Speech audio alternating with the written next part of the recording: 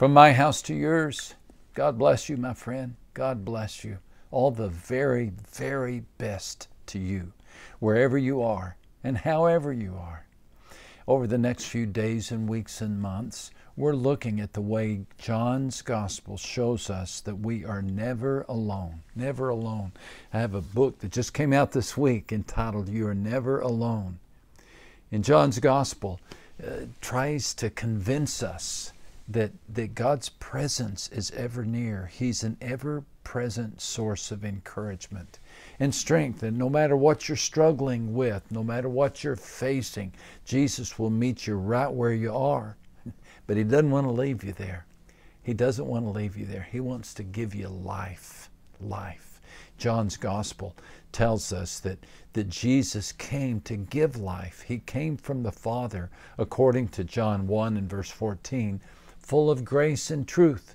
Grace and truth. Got 10 minutes to discuss this powerful divine hybrid of grace and truth?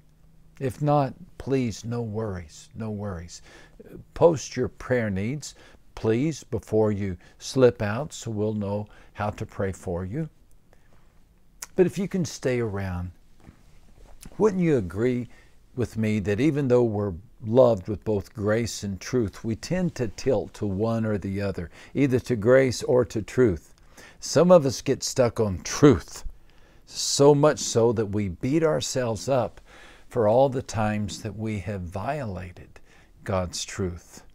We just seem to keep a mental list of all the ways we failed in the past. Are you one of those? Could you do it all over again? You'd do things differently. You'd be a different person. You'd be more patient. You'd control your tongue. You'd finish what you started. You'd turn the other cheek rather than slapping his. You'd get married first. You wouldn't marry at all. You'd be honest. You'd resist the temptation. You'd run with a different crowd. You'd make different decisions, but you can't. You can't. And as many times as you tell yourself what's done is done, what you did can't be undone. And the truth hurts. I think that's part of what the Apostle Paul meant when he said that the wages of sin is death. It causes just this death within us. Not the wages of sin is a bad mood or the wages of sin is a hard day. But the wages of sin, well, something dies. Dreams die. Our future dies. It just takes its toll. So can anything be done with our past? If the truth beats you up about your past, can anything be done? I remember when our oldest daughter, Jenna, was 4 years old, she came to me with a confession. She said, Daddy, I took a crayon and I drew on the wall. Don't kids amaze us with their honesty? Well, I sat down and I lifted her up into my lap and I tried to be wise. I said, is that a good thing to do? And she shook her head and said, no. I said, well, what does Daddy do when you write on the wall? And she said, well, you punish me. I said, what do you think Daddy should do this time? And she looked at me with her mama's big brown eyes and she said, love? Don't we all long for that? Don't we long for a father who, even though our mistakes are written all over the wall, will love us anyway? Don't we want a Father who cares for us in spite of our failures, who does not keep a list of our wrongs? Friend, we do have that type of Father. We do have that type of Father. A Father who is at His best when we're at our worst. A Father whose grace is strongest when our devotion is weakest. Contrary to what you may have been told, Jesus doesn't limit His recruiting to the stout-hearted and faithful. The beat up and the worn out are prime prospects in His book. And He's been known to climb into boats, climb into bars, climb into brothels, to tell them, to tell us, it's not too late to start over. I came with grace and truth. I'm sure glad that Jesus told me He came with grace. He told me this when I was a 20-year-old troublemaker on a downhill path.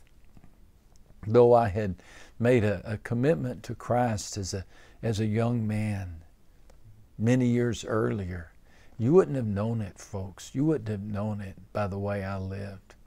I'd spent 5 years claiming to be God's son on Sunday mornings and buddying up with the devil on Saturday nights. I was a hypocrite. I was a hypocrite. I was two-faced. I was too fast. I was self-centered. I was out of control.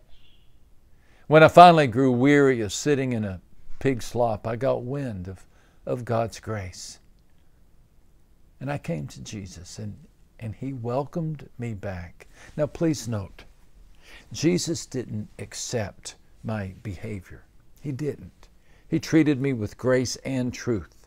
He didn't endorse my brawling. He didn't endorse my troublemaking. He wasn't keen on my self-indulgence and my prejudice, my proclivity to boast, to manipulate, to exaggerate, the chauvinistic attitude that I had. All that had to go. That had to go. Jesus didn't gloss over the self-centered max that I had manufactured. No. He didn't accept my sinful behavior, but He accepted me. He accepted me. He accepted His wayward child. He accepted what He could do with me, grace and truth. Now, He didn't tell me to clean up and then come back. He said, come on in. I'll clean you up. He treated me like I was His own. He came to me full of grace and truth. Not just grace, but truth. Not just truth, but grace. Grace and truth. Do you know this Jesus who treats us with grace and truth? Jesus told the adulterous woman, I do not condemn you. That was grace.